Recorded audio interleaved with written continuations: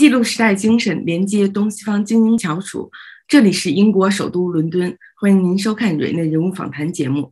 本期节目，我们有幸邀请到 Skyportz 首席执行官 Clem Brown 先生和我们分享 Skyportz 如何在先进空中交通航空运输系统中提供缺失的环节。Skyportz 总部位于澳大利亚，成立于2018年11月，是一家先进的空中机动地面基础设施专家。公司旨在为先进空中机动的新时代建立着陆基础设施。Brown 先生曾任墨尔本副市长，维多利亚州议会会员和专攻规划和房地产开发的律师。目前公司正在致力于vertical port 站点的开发。Skyportz 正在努力和当地政府协作，树立配套政策以激活行业运营。其认为，空中出租车网络的关键是访问多个着陆点。第一个登陆基地或称垂直港口，在昆士兰州、新南威尔士州和维多利亚州的城市建立，还计划在不久的将来在世界各地建立区域特许经营权。Skyportz 专注于城市和区域交通商业计划的成功将取决于现有机场和直升机停机坪之外创建新的航空基础设施。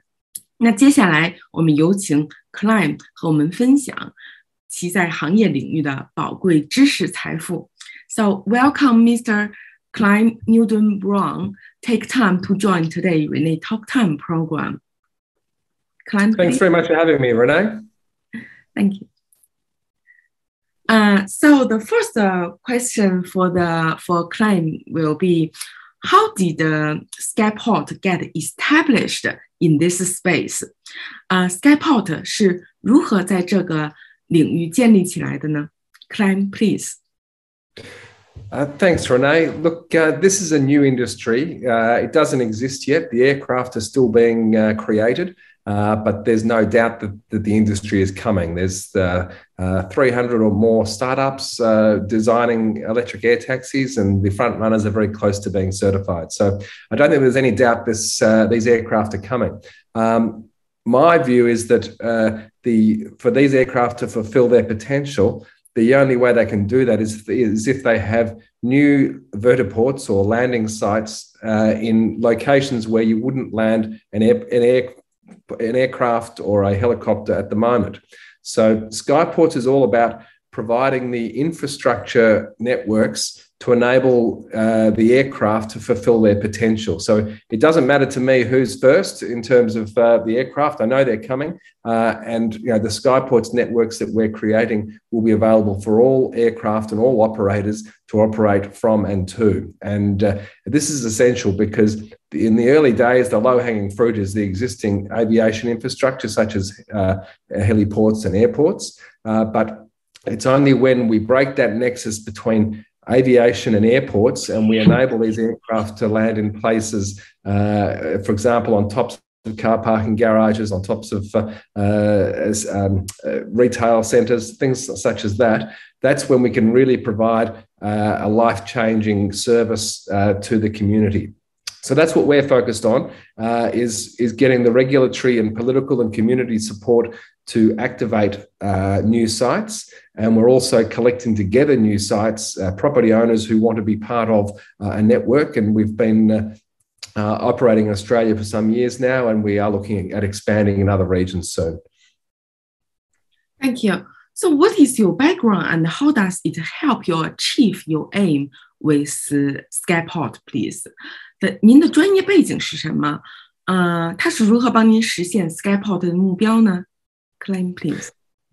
Well, there are some very, very clever people in this industry. I'm not one of them. The clever ones are the ones who are putting together all these new aircraft and the flight control systems and everything else. So my background is not in aviation. My background is I'm a former lawyer, a former politician, and I used to be a deputy mayor of Melbourne and a member of the Victorian Parliament in Australia.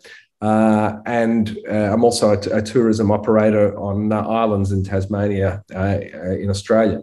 So my background is quite eclectic, and it isn't a traditional aviation background, but I think that's actually a benefit because the problems that need to be solved here with creating a whole new system of moving people is not necessarily an aviation problem.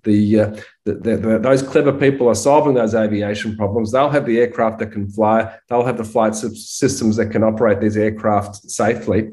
But what they need is the political support and the property partnerships and the know-how to actually get these new landing sites established. So that's my background, and I'm using all the skills I've developed in my very many careers over my lifetime in trying to put this together. Thank you. How is Skyportz different to the other vertical company? Skyportz 与其他的垂直升降机场有何不同 ？Please. There are a number of around the world. There's a number of other vertiport operations, and we've seen one recently that's put together a prototype in the UK, and another one did one in Singapore a while back. This is not something that we are pursuing because we feel that our effort and the money we have is better placed into doing those two things, the regulatory and political changes that are required, and also establishing the multitude of sites and the partnerships there. That's where we see we can add the most value. So my view is that it's going to be some years until the aircraft actually start operating. We need to start planning, but we can't plan with too much detail because the aircraft aren't here yet and the new systems and regulations aren't in place yet. So I think it would be premature for us to be building prototypes, and we are focusing on getting the sites, getting the partnerships in place, getting the political support, and when the time is right, we will be ready to take on a major investor and activate those sites. Thank you. So when will you take your model to global market, please? 您何时计划将模型推广到全球市场呢 ？Please. Well, in Australia, in about a year, we have amassed over 400 sites. So we have most of the urban centres of Australia and New Zealand covered in terms of potential landing sites, and we work closely with the property development industry, with the car parking industry, who are partners. And with various levels of politics. And this is a model which is gaining traction. We are the go-to company for anybody interested in putting their property in the mix for vertiport operations.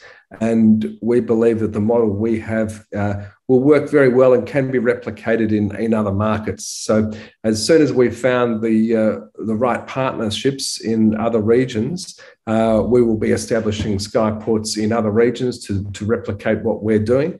And we're certainly in discussions with people at the moment in the Asia-Pacific region, in the United States and in Europe. Thank you. Thank you.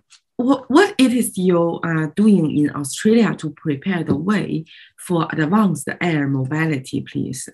您在澳大利亚为建立先进空中交通航空运输系统铺平道路都做了哪些工作呢 ？Please. We are working on the basis that the aircraft are coming and that the people designing and building these aircraft will be building super safe, super efficient, super quiet aircraft. And that's going to be very, very important because what I need to do, and anybody wanting to build vertiports needs to do, is to convince the regulators and the community that these aircraft are different to helicopters. People generally don't like helicopters. They're noisy, they're expensive, and they're not very welcome in most urban areas. So we need to show the community that these aircraft are going to be different. And from everything I've seen, they are going to be significantly different. So that's the main thing we're doing is getting that community license through educating the community, through briefing politicians. I spend a lot of my time talking to politicians at all levels of government, And what we need are champions of the industry within who are within power that can actually do the changes which will enable that break to occur between aviation and airports, so that we can have new mini airports established in places where you wouldn't normally expect to see a helipad. Thank you. When will you start building the vertical part, and how many sites do you have available? 您什么时候开始建造垂直机场？预计有多少个站点可以用呢 ？Please. Yes, look, we have around 400 sites so far in Australia and New Zealand. We're very close to finalising a deal which will more than double that to over 1,000 sites. And not all of these sites will be suitable.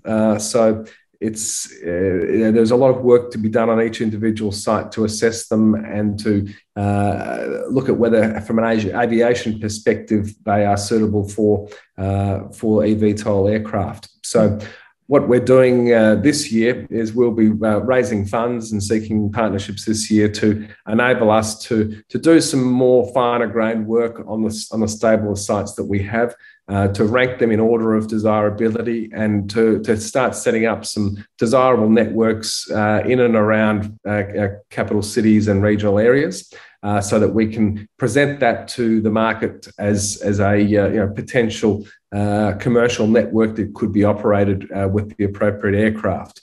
So we'll be working with some aviation consultants this year to assess those sites. Some of them will not be suitable at all. Others will be prime sites that are in great locations, and we'll be focusing on the best ones first, obviously. So thank you for being with us and sharing the insightful knowledge with PBEC Society today. 再次感谢 Clem Newton-Brown 先生今天做客我们的访谈节目，欢迎您收看本期的 Renee 人物访谈，我们下期再会。